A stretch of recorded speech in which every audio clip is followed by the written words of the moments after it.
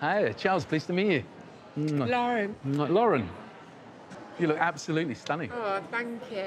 And where are you from? I grew up in Cheshire. Oh, nice. Lovely, lovely. So I'm from Manchester. So what do you do? What do you do? What's your... I think you know what I do. No, I have no idea. Have you no clue? Why? Why would I have guessed? I'm very intrigued by what you do.